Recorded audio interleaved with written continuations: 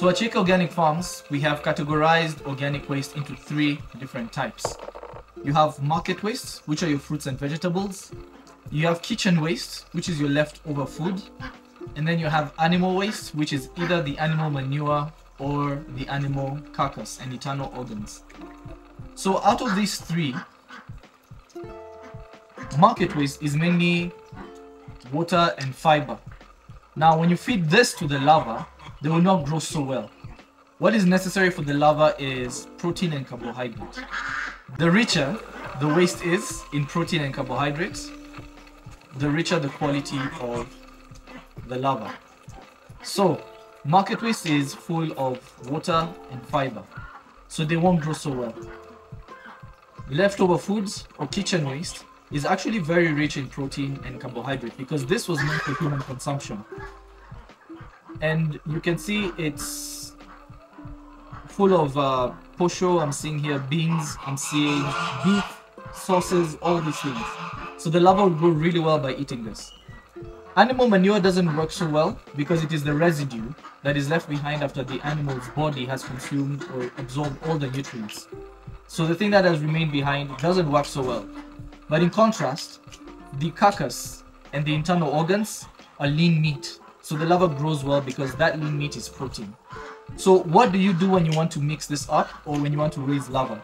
If all you have access to is market waste, you will need to mix it with something that is powerful.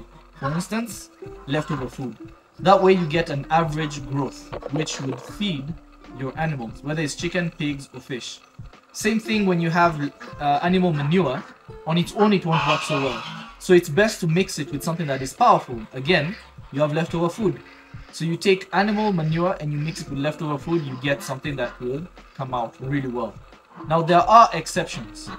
Here I have brewery waste and here I have maize bran. So if you have either brewery waste or maize bran, those two work just as well as the leftover food. Brewery waste, you can get it in large quantities at a very relatively cheap price. Maize bran, slightly higher in pricing. So I prefer when you use brewery waste, or personally I use brewery waste. And what you do here, this brewery waste is from maize and sorghum. There are 2 types from brewery companies. There's maize bran and sorghum, there's maize and sorghum, and there's also barley. The one from barley doesn't work so well, so you'd rather request for maize and sorghum. That's the one that works really, really well. So what you can do in place of the leftover food, you can get your maize bran or your brewery waste and mix it with market waste. Or you can get either of these 2 and mix it with your manure, your animal manure. But now when it comes to market waste, you're going to need to first grind it so that it becomes pasty. You can use a hammer mill or you can chop it up into very tiny pieces using a machete, or you can ferment it. Fermentation will just require you to put this in a closed container, mix it up with a little bit of water and let it sit for some time. It's going to get soft, and when it gets soft, it's easier for the larva to eat it. So yes, the larva can eat something like a cassava, but it's going to take it a really long time to finish it. So grinding it up ensures a very quick production, in that the larva is going to finish eating it very quickly.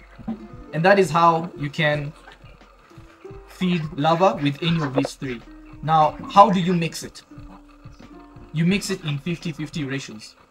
If you're going to use market waste, assuming you have 10 kilograms of market waste, you're going to need to mix it with either 10 kilograms of brewery waste or 10 kilograms of maize bran. Same thing with animal waste. If you get 10 kilos here, you're going to have to mix it with 10 kilos of bran or 10 kilos of brewery waste. So when you mix it in such ratios, 50-50, you get a really good output. And it takes you 5 kilograms of waste mixed to get 1 kilogram of fresh larvae ready for feed.